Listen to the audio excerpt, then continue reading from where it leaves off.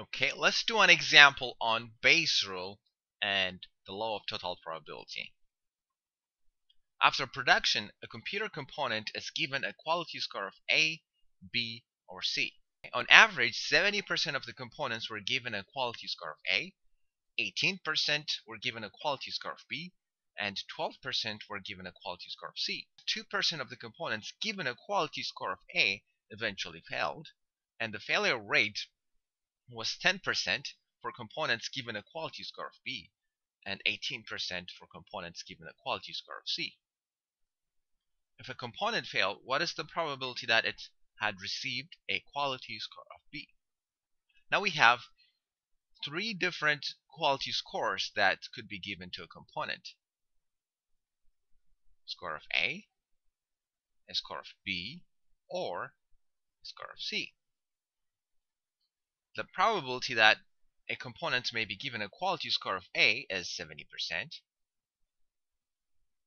Probability of B is 18% or 0.18, and the probability of C is 12%, 0.12.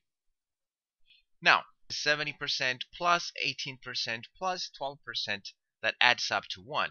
So A, B, and C form a partition of your sample space. A, B, and C. Now, given a component is given a quality score of A, the probability of failing, so the probability of failing given a score of A is what? Failing given a score of A is 0.02, 2%. So that leads to the event F and score A. Or maybe you could have not failing and being given a score A. Given that a component is given a quality score of A, it could fail, leading to F and B. Or it could not fail, F complement and B. Given a quality score of C, you may have a failure. Or you may have not failing component, F complement intersection C. Okay, now the question is to find if a component failed, given that it failed. So when you have a question like if this happened, it tells you that this is a conditional probability. If a component failed, given the event of failure happened, what is the probability that the component had received a quality score of B? What is B given F? Alright, we're given F given A. Also we have failure given B. What is failure given B? 10%, 0.10. And we also have failure given C. Probability of failure given C is 18%, 0.18. So this is asking you B given F, and you use Bayes' rule to find this.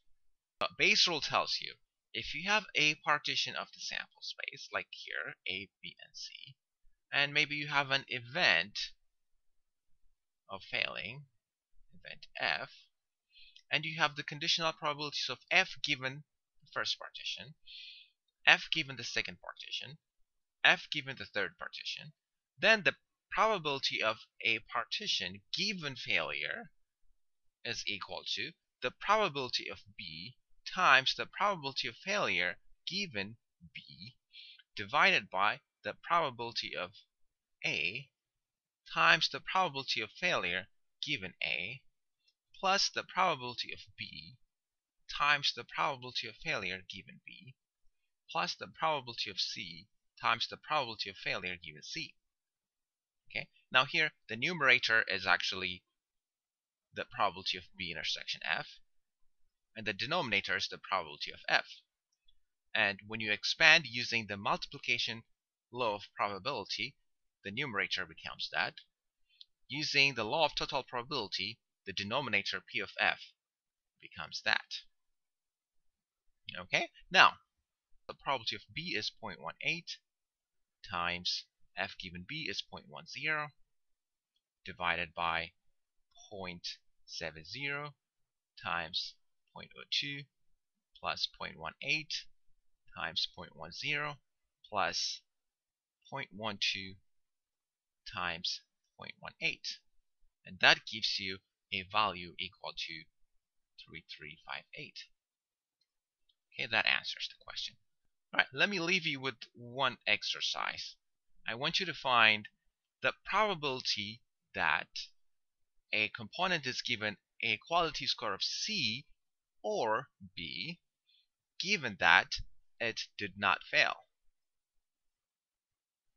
Given F complement, what is the probability of C union B? I want you to do that. And the answer you should get is 0.2751.